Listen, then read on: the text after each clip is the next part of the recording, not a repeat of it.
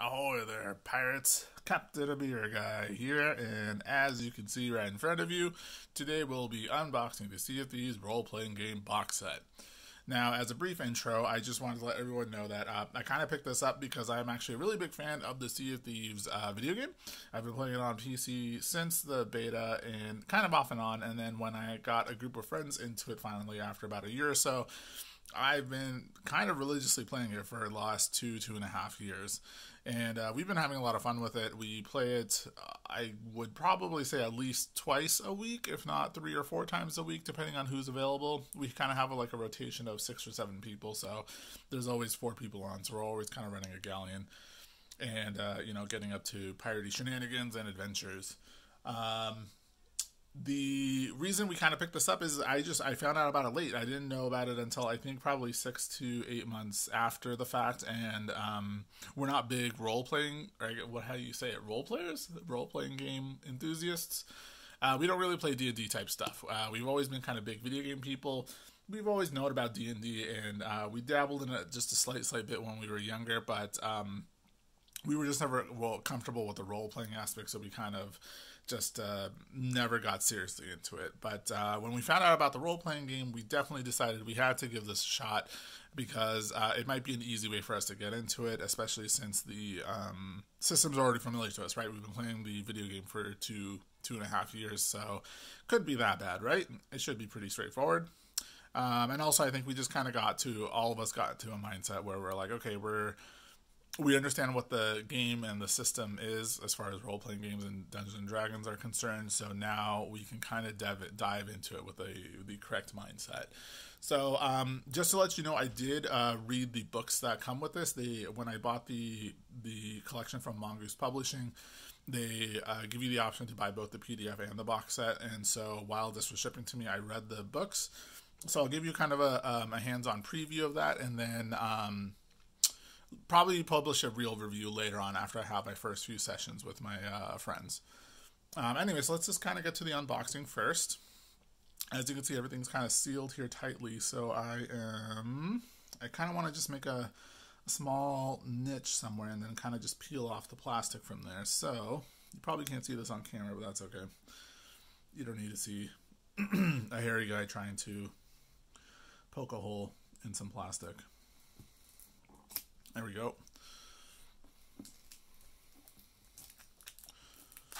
Kind of excited because, again, I'm doing this right in front of you guys, so I don't really... I'm aware of what the components are. I kind of read the product description. I'm not, crazy, but it's still exciting to see for the first time and hold all the components physically. So there we go. There's that first seal gone.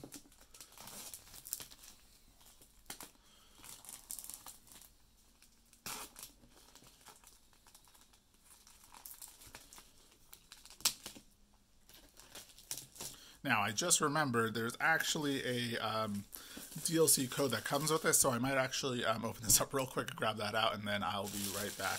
So give me 1 second. Okay, I'm back. That was actually much faster than I thought. I still left it in there. What I just did is I was right. So as soon as I opened it, the code was actually facing the camera. So I don't know when I'm going to redeem it, but I wanted to still show it off. So let's go ahead and pack this open. I've literally only seen 3 seconds more than you guys have, so don't worry. So there's the box. It's actually pretty nice. I don't know if I can show the gloss there, but it's got a nice little gloss sheen to the words, as well as the little skulls right there. The inside is all white, so nothing to see there. Okay, so here we have the inside. So there is what I was talking about, the DLC that comes with the box set. It's called the Lord Guardian Sales, and then the code is on the back. And sorry, I'm not going to show that off to you guys, but you guys can imagine what a DLC code would look like. So I'll put that off to the side.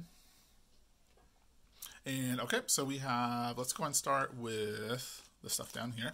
So we have the Pirate Legend dice, or I'm sorry, this is a legendary dice, and they're kind of standard. You can really just use a normal 6-sided die if you really wanted to, or if you just want to be cool and fancy, you can use these dice. They basically have 3 different symbols. So we have the bones, which indicate a nothing. Actually, I don't remember that. Actually, I have to go double check the rules and make sure I have that correct. But we have bones, we have the doubloons, we have the skull, and we have the chest. So chest I definitely know is victory. This I definitely know is a failure. Bones I believe count as a victory as well. I think the chest is victory plus something else of bonus that you can choose. That's actually correct. Yeah, and then the skull is a failure and something bad happening. You basically kind of get to choose. The bones is just fail, and then I believe the doubloons is just a flat win. So yeah, that's actually it right there. Okay, so that's everything that right there, and then yeah, there's I believe let's see, 18 of them. So I see 4x4, that's 16, and then these two, so that's 18. And so you basically kind of give this. This is kind of like your everything dice. And what I mean by that is this counts for a player's health and dice rolling and everything else mechanics. So you these kind of go up and down as the game progresses. Okay, and then so we also have, let's start with these.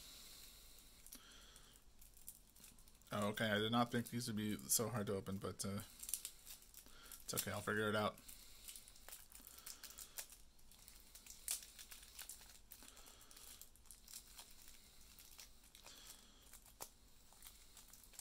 They're actually a little bit smaller than I thought, but that's probably fine considering how large the game map is and whatnot. Now, if it wasn't obvious from before, I don't think I explicitly said it, but this is based off of the video game 100%. So everything come from here, like including the art and stuff. Yeah, see, so like we have, so this is the, oh, it's actually split into two, sorry. I realized, I thought this was all one thing. So let's start with this at first. So these are like the personality cards. I know I was going to mention this afterward after the unboxing, but essentially the game kind of works as an intro to RPGs, which I think is really good. And it kind of reduces, it doesn't talk about the number crunch so much. It's really more focused on cooperative gameplay and roleplay. And so these cards are meant to help you roleplay a little bit. And so what happens is you have a positive personality trait on one side and a negative trait on the other. And so you kind of just, you let the players choose what they want to be. So there's different combinations in here of everything. So like, for example, there's honorable here and then a brutal. So you can flip these, and based off of the situation, if you can convince the GM, you can get an additional die roll based off of which card you have flipped over. There's a bunch of these. I'm not going to read through all of them. But like, yeah, there's quite a few different options there, and you kind of just let the player choose, or if they really want, you can just assign them a random one. That might be more fun if they're used to role-playing games, I guess. And then here we have the item cards. Item cards are denoted with this symbol here, and they basically kind of have one of each weapon, or you know what, I'm sorry, it's not even just items, it's weapon types. So we have 1, 2, 3, 4, 5, 6, so 6 Eye of Reaches, 6 pistols, 6 cutlasses, and 6 blunderbusses. You'll just note that there's no cosmetics in this game, so everything kind of just looks the same, especially because it's a role-playing game, so cosmetics kind of don't have any value here as they do in a visual-centered game like a video game. But anyway, these are the items that, or I'm sorry, the weapons that your players can equip and de-equip based off of the situation. So now here, I think we have, this is like the general deck. So these are like quest objectives, like the physical items that you can grab. So like I just showed you on the back, in cargo runs you can pick up the items, and that has like an effect. So you can only hold certain items and perform certain actions based off of what you're actively doing in the game. Those are the type of limitations that the game places on you, and so you and your team kind of have to get crafty with how you coordinate this stuff. So yeah, so looking at this, here I'll just pull half of them apart, but yeah, this is just basically a series of all the different treasure types and items that you have. Oh yeah, right, I totally forgot about the animal runs.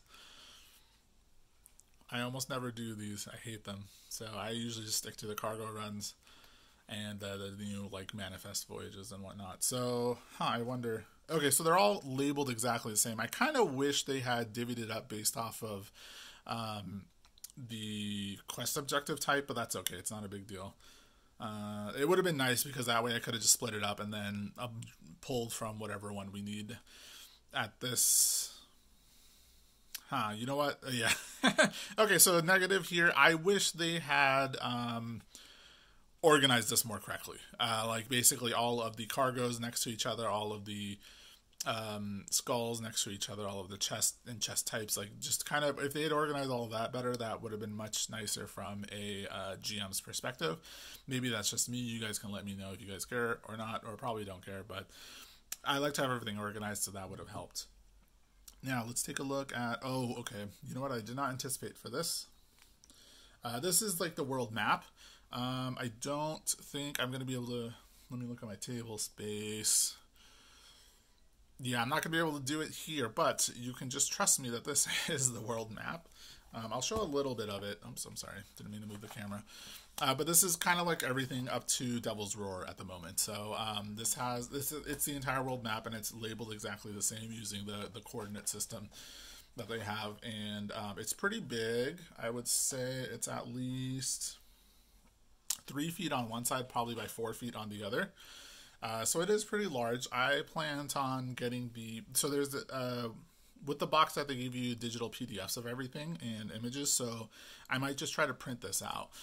One other, and this is super specific, it's not a major complaint, but what minor pet peeve is I kind of like to have cloth maps or some sort of more durable material than just paper, even poster paper, just because I kind of like to let the players handle this and stuff, and then paper tends to rip very easy, especially when you constantly fold it and unfold it over time. So that kind of a minor nuisance, but I'll get it printed, I suppose. I kind of just expected that. Anyway, very few, I think, major RPGs do that. I think you usually have to, either you go like the more indie route, they'll tend to put a little bit more quality and care into their product, so you can get a cloth map, but it's not a big deal. Anyway, let's move along here. So we have, oh, one of them already popped out, or is it just missing? That's hilarious. Okay. Oh, no, I'm sorry. It's right here. Okay. So that's a token. If you weren't... familiar, so these are gold tokens. Each of these are worth 100 gold, and your pirates can earn these as they go along. Looks pretty good. No real, I just popped that one out, and there weren't any real rough edges on it that I can see. No, yeah, it's actually pretty smooth. Oh, here's a little bit. I don't think I can get the camera to focus there. You see right there, the little tip, but that's not a big deal to me. I can live with that. Anyway, then we have the other tokens. We have, what is this? Oh, probably bullets. I guess because you remember you shot, bullets back then. It's probably not, oh, no, I'm sorry. No, yeah. That's exactly what that is. I don't know what this is supposed to symbolize, but, the hammer, maybe, on a gun? I don't know. And then we have bananas for food, wood, for repairing the ship, and then we have cannonball stacks right there. So, pretty good. And then, oh yeah, you know what? It's labeled on the back. That's actually really nice. That's a good positive. Sometimes they usually just label like the same thing on both sides, but this is actually nice that they have something different. So this kind of clarifies it. Yeah, so that's ammunition right there, food, wood, and then cannonball. So that's great. Actually, big plus there. I like that. I approve, Rare. I approve, Mongoose.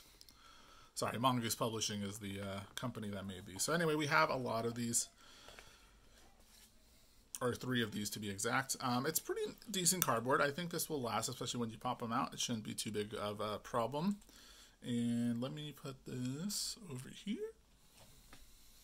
And next we have, the ledger boards. This is also something I kind of like.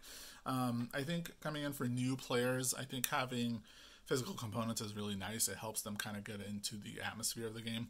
But this is the ledger. I realized my camera. I wonder if I can pull this back. Give me 1 second.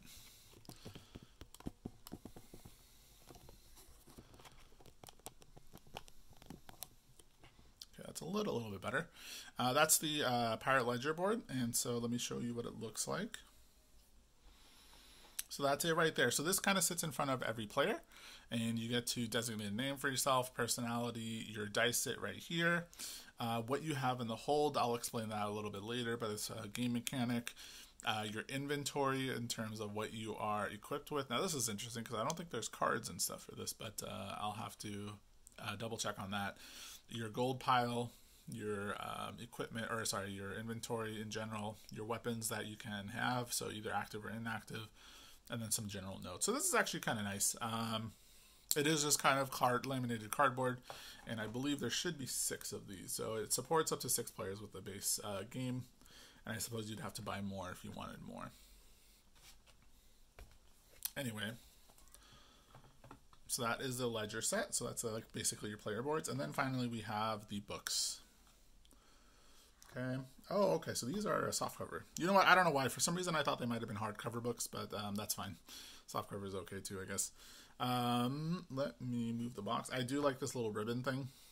It kind of helps us kind of get them out without damaging everything. Just a small, like, no, small things like that actually help out a lot. But let me start with, sorry, let me just adjust the camera a little bit. Okay, so the Book of Lore, this is essentially your DM's guide, or the DM for the guide would be more accurate, and like kind of the world building stuff. So this kind of just gives you, if you're not familiar with the Sea of Thieves world, it kind of explains everything and how to basically GM in general.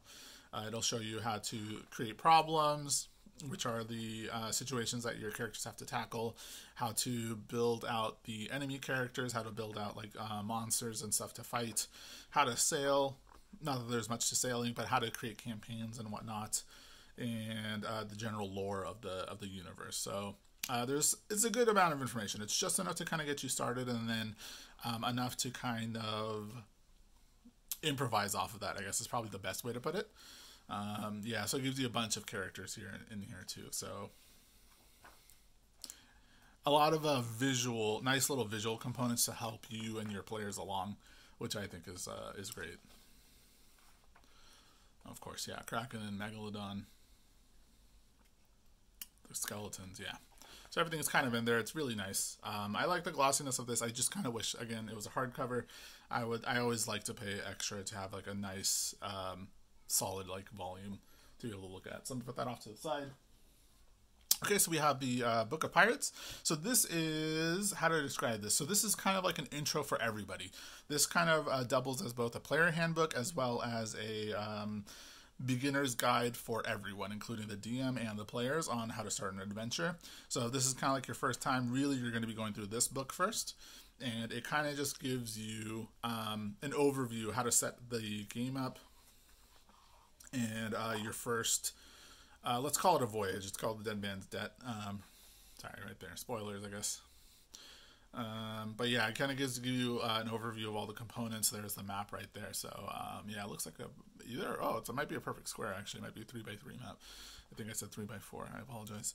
But yeah, it gives you all the components and kind of walks you through step by step. It kind of gives you explanations of everything, so you have just enough information to comfortably run the game and, you know, kind of role play as a pirate. It's really good.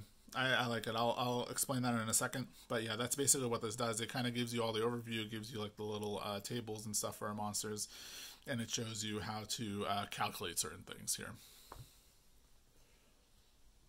And then finally we have the Book of Voyages. This will be kind of like your campaign book, I suppose. So if you don't want to make up your own adventures, it gives you a pretty hefty set of materials to go off of. And there's a lot here, honestly. I mean, I guess it depends, but for an intro player, especially if you're new to the game, sorry, I'm trying to find the table of contents. There we are. There's a lot here. This could easily take you anywhere from, well, actually, I don't know. I guess I'm new to it too, but I just assumed based off of reading some of it that this could go anywhere from like, and depending on how often you meet, let's just say you do once or twice a month, this could easily be like a 6-month long endeavor, if not longer. I would imagine if you do one chapter per session, then yeah, this would even take a good chunk of the year to kind of get through. And there's a lot of material here, and then you can kind of wing stuff along, or, you know, improvise new stuff in the middle to help. You know, if your pirates are getting weak, maybe send them on a side adventure to bulk them up before they move on to the next thing. But this in and of itself kind of is a complete campaign, if you want to call it that. It gives you multiple voyages. And by the end of it, they should be able to become Pirate Legend. Well, just barely Pirate Legend. The thing is, they probably won't, but if they get a lot of lucky rolls, I'll explain that too about becoming Pirate Legend in a second. But yeah, it's really great. I kind of wish it was a hardcover, but nothing too bad there.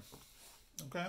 So, just my final thoughts, or not final, I guess my first thoughts before I actually run the campaign. I am putting the campaign together right now for my friends, and I'll know probably by the end of July, actually. We're probably running in the mid-July, so then I will put my thoughts together, put my DM notes together, and then let you know. Sorry, GM notes. But I think from reading the books, it seems like a great... sorry, let me just move components into the view. I just realized you guys have nothing to look at. I think it works as a great intro to RPGs. Really what it does well is that it de-emphasizes all of the number crunch, and it focuses more on cooperation and role play. What I mean by that is that it forces the team members, the players to work as a team and communicate what ideas they're trying to get across or how to reach solutions to different problems. And it penalizes them for not cooperating.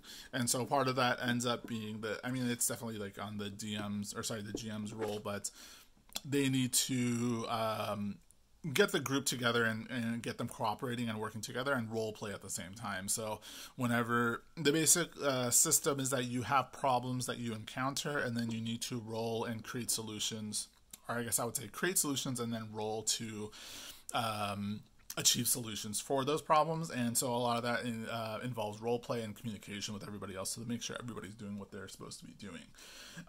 So it's really good on kind of focusing on the role play part.